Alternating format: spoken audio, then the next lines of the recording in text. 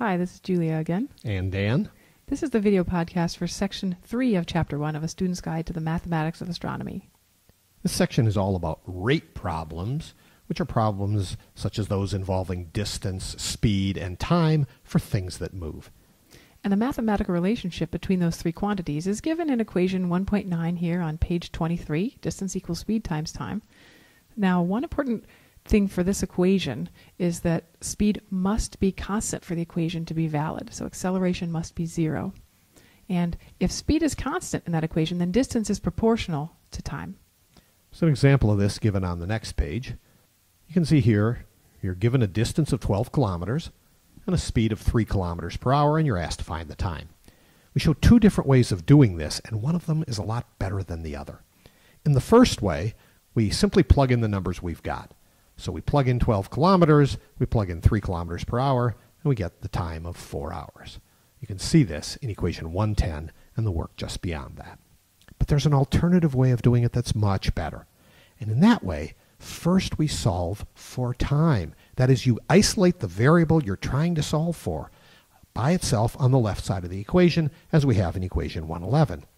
So there it says time is distance divided by speed, and now you can plug in your numbers of 12 kilometers and 3 kilometers per hour, and of course you get the same answer. So why is this a better way of doing it? Well, just consider. Equation 110 solves exactly one problem because it's got the exact numbers you were given. But equation 111 solves an infinite number of problems because you can be given any distance and speed, and you can find the time using 111. So a very good rule to remember before you plug in your numbers to solve for the variable you're trying to find. And that just means rearrange the equation to isolate that variable. We do another example starting at the bottom of page 25 of a distance speed time relationship problem. The example asks, how far does light travel in 1 year? In this case, we start with the equation that's already solved for distance by itself because we're given the speed and time, and distance is the quantity we're trying to calculate. Plugging in the known speed of light and the given time, 1 year, the distance is calculated to be 9.5 times 10 to the 15 meters. This distance has such a special meaning in astronomy that it's given its own unit. It's called a light year. It's how far light travels in 1 year. And because, for constant speed, distance is proportional to time, it means the distance an object is away from you is proportional to the time it takes for that object's light to reach you. This phenomenon is called look-back time, and it comes up over and over in astronomy. We've got a little illustration of this.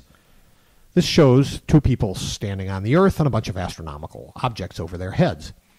What Julia is about to do is to draw in little arrows that represent the light coming from one person, for example, to another. That's you on the upper part of the drawing there. And it takes, if you are 5 feet away, about 5 billionths of a second, that is 5 nanoseconds, for light from that other person to reach you. But the moon is farther away. It's about 380,000 kilometers away, and it takes about 1.2 seconds for the light from the moon to reach you on the Earth because it's farther away. The sun is even farther away. It's 1 AU, or 93 million miles away, and that means that even traveling 1 billion feet per second, it takes the light about 8.3 minutes to get to you. The stars are even farther away. The star Vega, for example, is about 26 light years away, which means that its light takes 26 years to get to you. And even farther away from the stars are the galaxies. The Andromeda galaxy is about 2.5 million light years away, so its light takes 2.5 million years to get to you. So this phenomenon again is called look-back time, and now we've listed the look-back times to all these objects.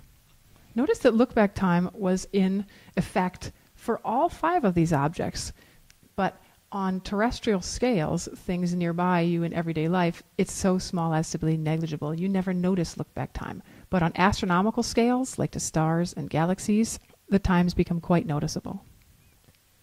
Okay, there's only one more subsection in this section, and that's 1.3.2. It's a generalization. It's called amount, rate, and time problems. And this just says instead of distance, if you consider a generalized amount, and instead of speed, if you consider rate, you can get a similar set of equations. Look at 112, for example. It says amount equals rate times time. This is a generalization of distance equals speed times time. This might come in, for example, if you're doing a fuel consumption problem or money spending rate problem. And on the next page, we have an example of the same equation solved for time, which says time is equal to amount divided by rate. So the main points in this chapter are these. Distance equals speed times time, and time equals distance over speed, just a rearrangement of the same equation. These equations are only valid when speed is constant. Next thing is a general principle. Whether you're doing these kind of problems or another kind of problem involving equations, always solve for the thing you're looking for before you plug in numerical values. And lastly, amount equals rate times time, and its rearranged version, time equals amount over rate. Those equations are also only valid when that rate is constant. That's it for this podcast. Join us for section 4.